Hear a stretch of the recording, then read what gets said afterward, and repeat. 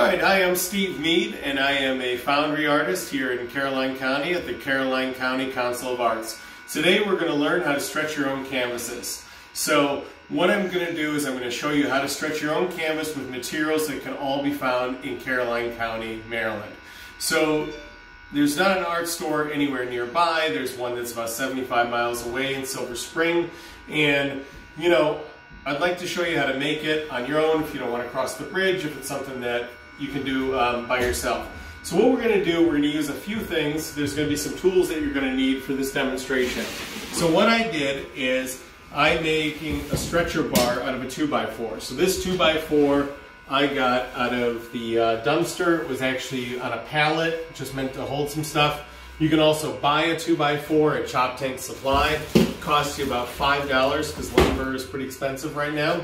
And with one regular 2x4, you can make 8 12x12 paintings. So that's what I'm going to show you how to do. So the nice thing about making your own canvas, you can do it much more affordably than you can by buying them. So I looked up online, if we were to buy 43 12-inch by 12-inch canvases, it would cost about $447. So one of the things that we have here is I bought a drop cloth that is 6 feet by 9 feet, and it was $10. And I just got this at Walmart. This is just meant for somebody who's painting, putting it on the ground. This is perfectly good and acceptable material to paint on if you're going to make your own canvases. And so I figured out the cost if we were to make 43 of our own canvases with just wood that we bought at Chop Tank Supply, paint, screws, all these different items, it would only cost you $64. If you're able to find the 2x4s, if you know somebody in construction that can give them to you, then you can actually build all these canvases for about $30. So it's actually a pretty good deal. Okay, so one of the things that I did, so the first thing, you're going to need some tools in order to do this though.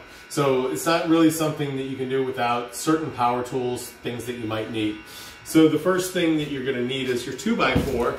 So what I did is I set the 2x4 on the table saw and I cut it into 3/4 inch strips. So that's what I did. So I ran it on the table saw, I cut the strips, and I cut a bunch of these. And then based on that, I cut the other sizes to meet the requirements of the canvas. So what I have here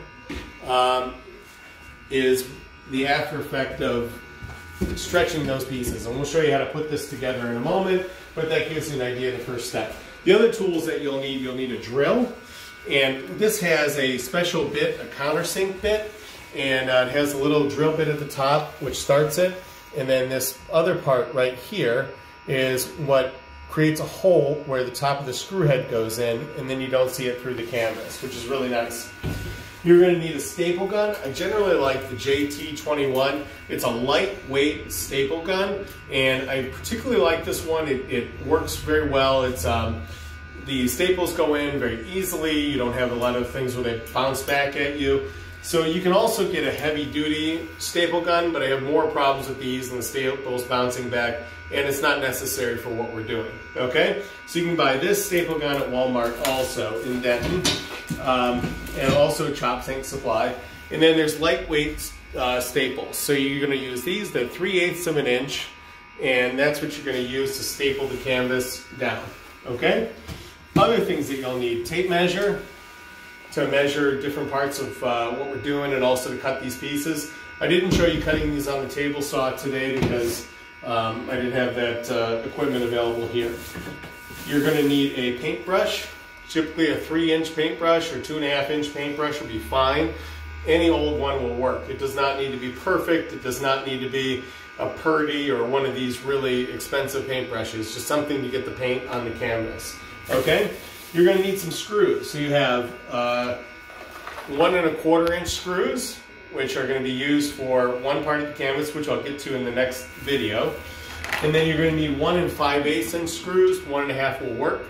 I'm just using drywall screws because that's what I had available. It does not matter. You could use deck screws, you could use drywall screws, anything. It does not matter for this this type of demonstration and this kind of canvas. So, and all this stuff can be found at Chop Tank Supply or Walmart. So you can get all of these things locally. The last thing, I went to the store and I bought this in Silver Spring at the art store, which is gesso. This is what you're supposed to use for a canvas if you're doing something that's archival and it's going to last a really long time. But this is not always available. You can't always order it online, or you can't always go there and pick it up. If you order it online, it's about $27 for a gallon. But you can also do just as well with Glidden ceiling paint, which you can also get at Walmart. Just get a flat finish ceiling paint. That'll work perfectly fine for stretching your canvas and getting everything to work. And that'll just be the acrylic latex. So, and the last couple things you'll need scissors and a couple tools I brought, which are not necessary, but that will help your installation a little bit. A rafter square, which would be nice, just it's a little bit dirty, but rafter square that'll be used to make sure your corners are straight. And I also bought some clamps. So these are just able to hold the piece together and make sure everything is nice and flat. And of course you'll want a flat surface like a table or the ground. You could build this on a garage floor. You could build it in a lot of different spots. So, but just a nice level surface. Okay.